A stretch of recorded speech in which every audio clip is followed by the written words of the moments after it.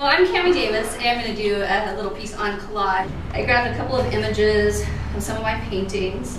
I grabbed some of the wallpaper and I cut them into lines, and some tissue paper, a couple of different colors.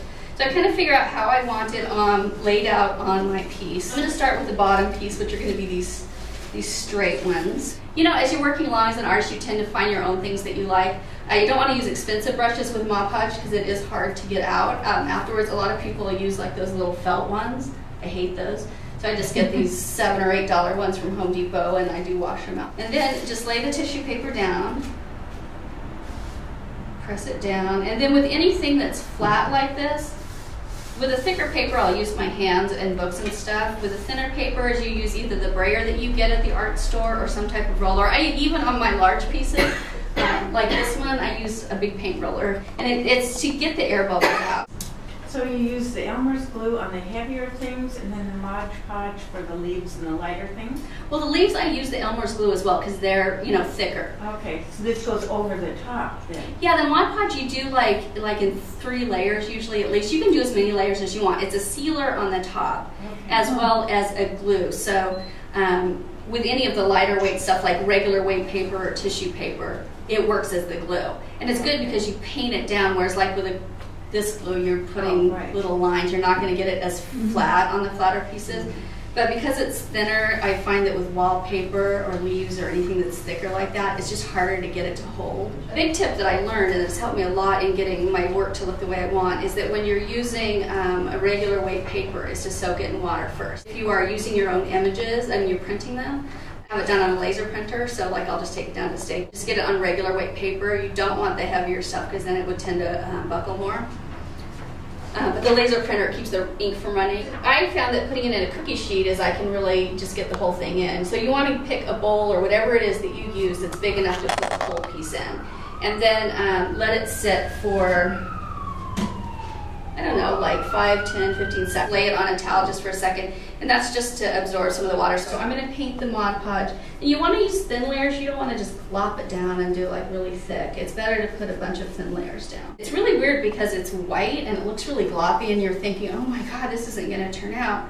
And then magically it dries. Now if you use that Mod Podge at the end, you called it a sealer, does that mean you don't have to, obviously you don't have to put it behind glass because none of yours are, but it is definitely sealed and protected so that... You know, I think it's sealed better than when I use, on pieces that I'm not Mod Podging, I use a clear sealant. I actually think this is better. It's just such a hard finish.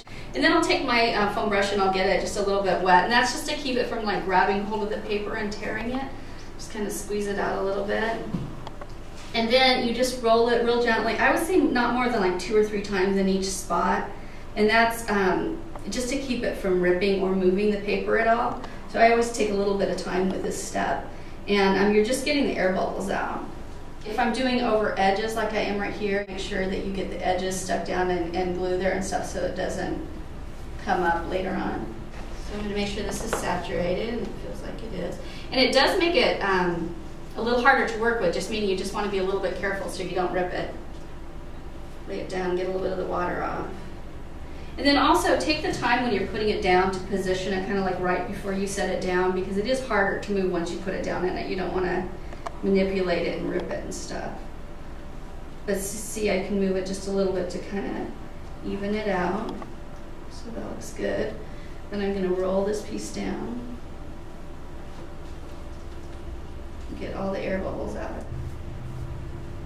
And then I'm going to put a layer of tissue paper because I think that'll be kind of interesting because you'll be able to see through it. So I'm going to paint my Mod Podge where I'm going to put that layer.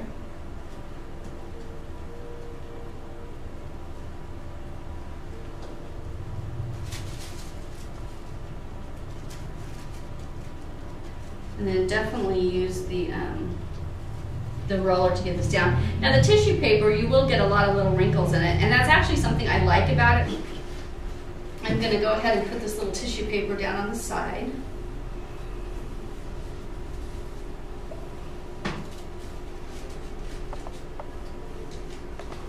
I'm going to go ahead and put this top layer on. If I'm going to cut something on the sides, I'll put the top layer down and then I'll let it dry completely, because then it kind of hardens the tissue paper, and then you can just take your X-Acto knife and run it along, and it gives you a really clean cut. Does anybody have any questions while I'm doing this? Yes. You vary your strokes on the, as you're brushing the Mod Podge, or does that matter? As far as the material goes, I think that's where I am really careful, especially like right now where like this tissue paper is wet, so I'll just really lightly do that part. Or if I'm doing a leaf that could break or something like that. If I'm doing right here where it's just wood, I'll just, go crazy. Any others? Cammy, on the board, if we don't have the equipment to make these, is there anything we can buy at Home Depot or any place, or Michael's, that's similar? Well, I think there's probably a lot of options. I'm interested to know how you do that. You have strips of She has a tutorial online because I was there. Oh, Terry was forced to shoot it for me last time she was here. She goes through every step on how to make that. How do you find it? You go to my website, which is cammydavis.com, and if you haven't subscribed to my blog yet, make sure you subscribe. And then it also says tutorials. I end up using MDF is what I have found works the best for me. It's a really a dense fiber board. So you do need a table saw. Or you make friends with your Home Depot people and say, hey, I want this such and such size, can you cut this up? Usually they'll do a couple cuts for you for free. Okay. Yeah, and I use these little side pieces. I use a 1/2-inch sanded plywood, and I do cut that up on my table saw, but before I did learn to do that, there's different, like trim pieces and stuff that you can get. So you can get those at Home Depot. You can go to one of the reclaimed wood stores and find some beautiful wood. And just, get stuff that's all the same width to cut it up. You do need a miter saw. Yeah, that's the rub. But the thing is, go and try whatever you see, and just start trying things until you find what works for you.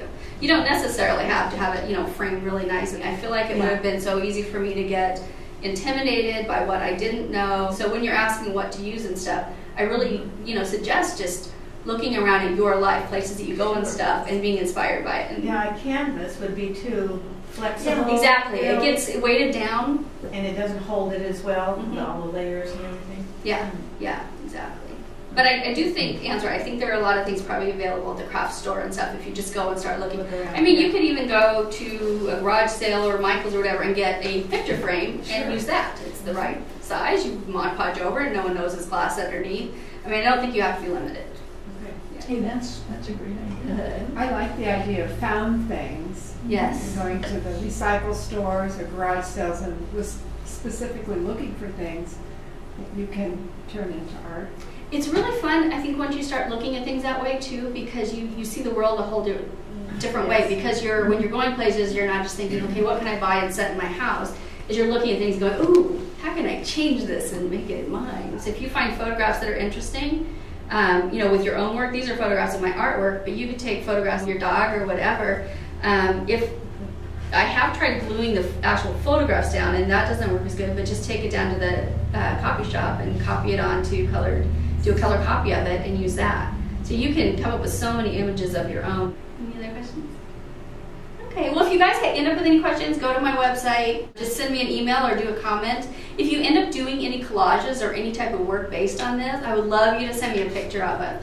That would be really fun to put on there. So anyway, thank you so much. Can you hold your image up?